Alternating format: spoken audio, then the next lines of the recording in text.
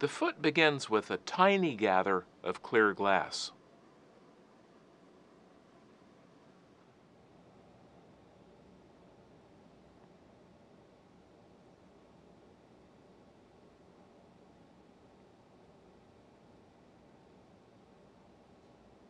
A rather thick bubble is lowered into a 12-rib optic mold.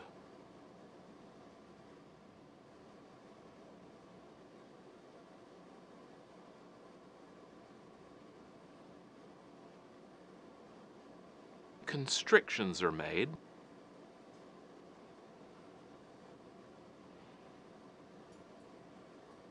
A tiny amount of freshly gathered glass is added to the tip, and a maurice is created.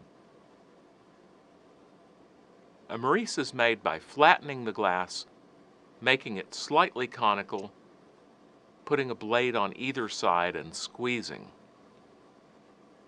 Another bit of glass is added to the tip. It's reheated briefly to make it perfectly symmetrical. The glass is flattened at its end, the constriction made deeper, a blade placed on either side, and the outer disc is pulled to create a narrow stem. A second bubble of glass is lowered onto the tip of the avolio.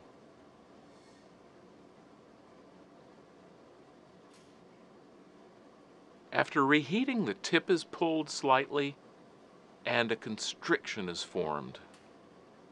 And this constriction will allow a hole to be created on the end of the bubble.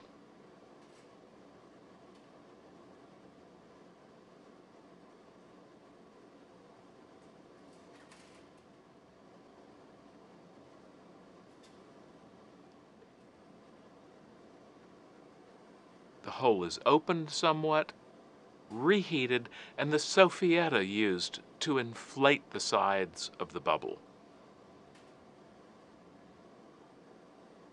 The vessel has a folded rim at the bottom of its foot. This is a double thickness of glass that is attractive and much stronger than a single layer.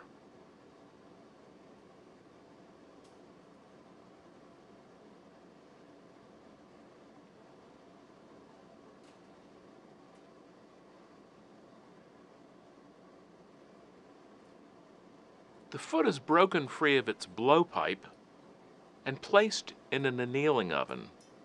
The oven idles at a temperature of about 950 degrees.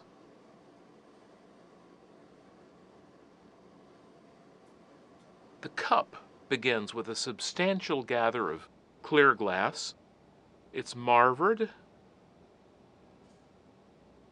Then the blowpipe is held upward as the bubble is blown into the glass. This will ensure that the tip of the bubble is somewhat thinner than the sides. The pipe is held downward to elongate the glass.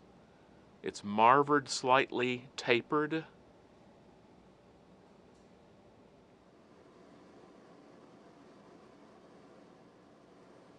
The glass is elongated, excess glass trimmed free, and another gather of glass is added to the tip. This is pushed upward along the sides of the bubble. It's immediately pressed into the 12-rib dip mold or optic mold, and after reheating, the snipping begins to create the broken ribbing pattern.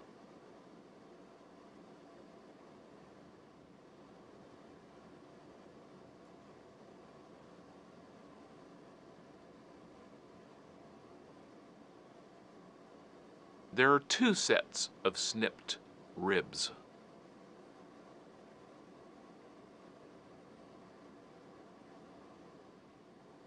The glass is reheated and inflated.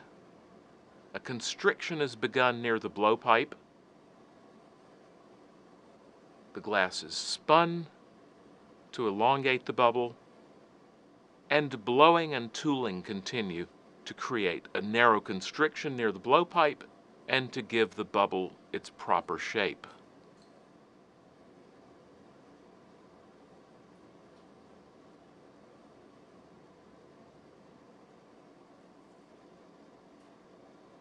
A tiny bit of glass is added to the tip of the bowl and a Maurice created.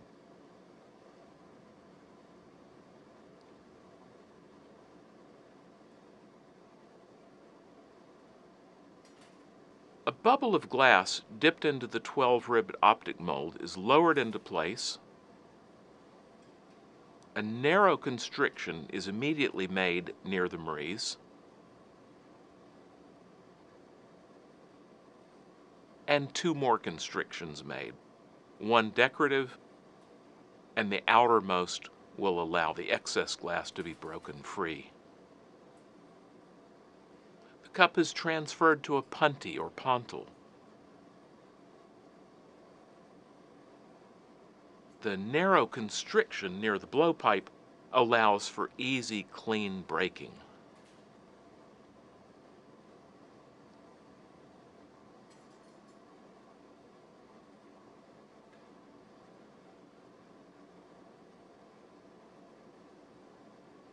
A tiny gather of glass collected on the end of a small metal rod is added.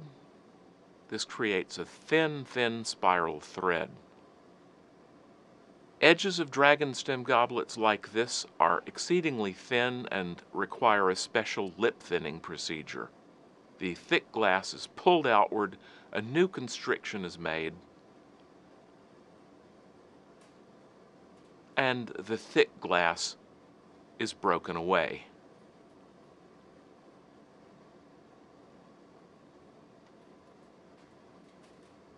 After reheating, the opening process begins with the dilating of the hole to a diameter of about 1 inch. After reheating, the soffietta is used to inflate the glass.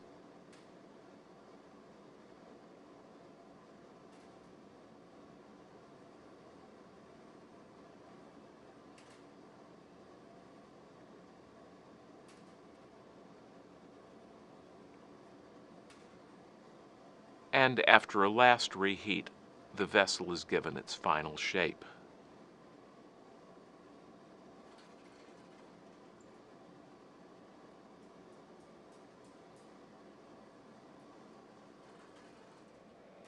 The core of the body of the dragon is decorated with a yellow and a red cane.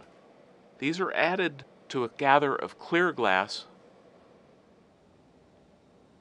The canes are reheated and marvered in.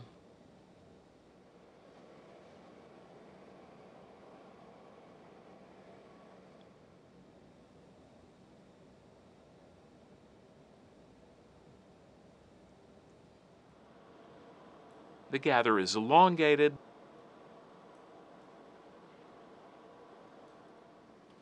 and cut into segments.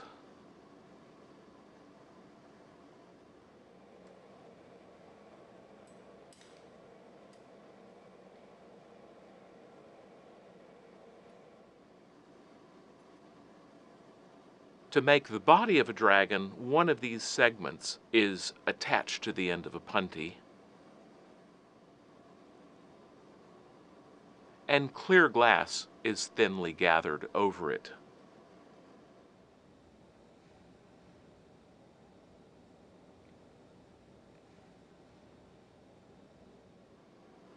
The glass is plunged into an 18-ribbed optic mold, and as the glass is elongated, the punty is twisted, and this is wrapped on a mandrel.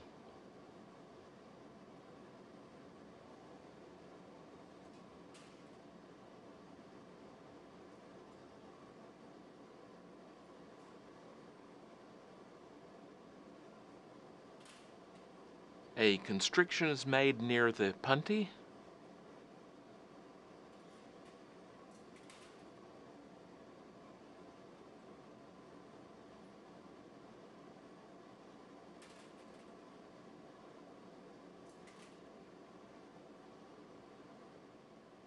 and the spiral is reheated.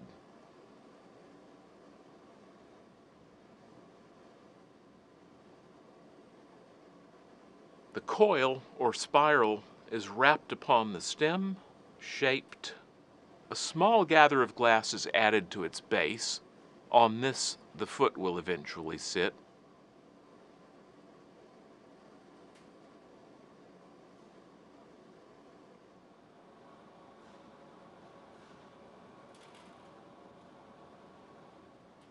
But for now, a punty will be attached.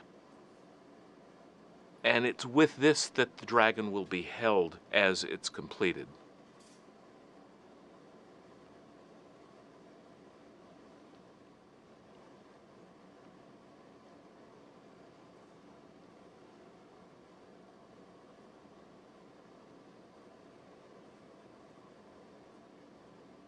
The beak is made by adding a small gather of glass to the tip of the stem.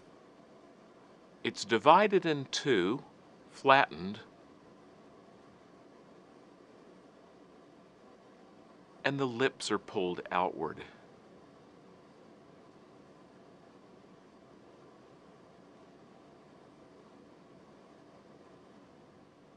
After a reheat, the beak is given its final shape.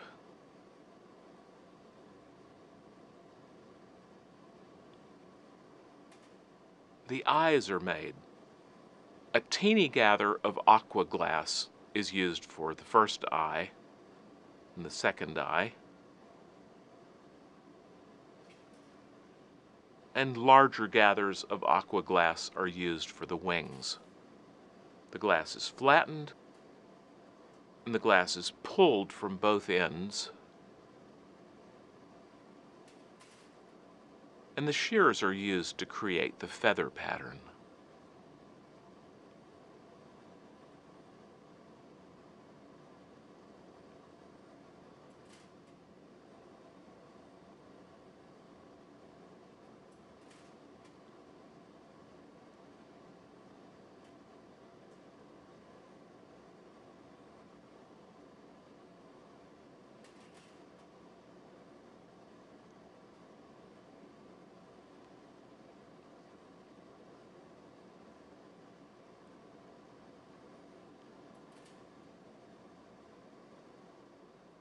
A comb is added to the top of the head.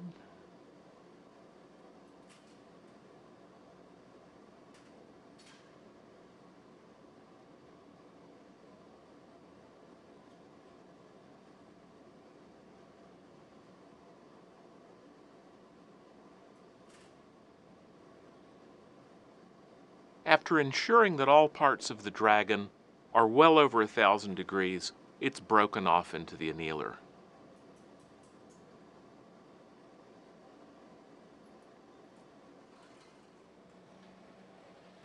The assembly begins with a hot punty to which the foot is attached.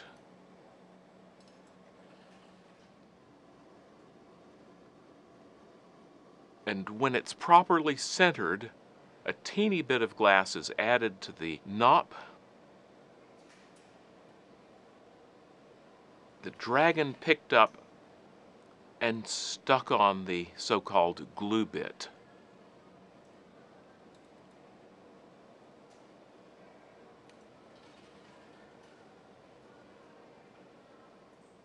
Another glue bit is added from above, the cup picked up and pressed on.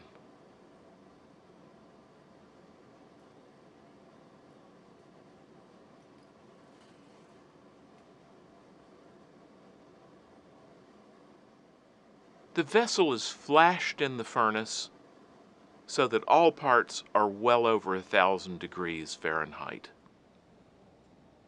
It's lowered into the annealing oven, the punty tapped gently.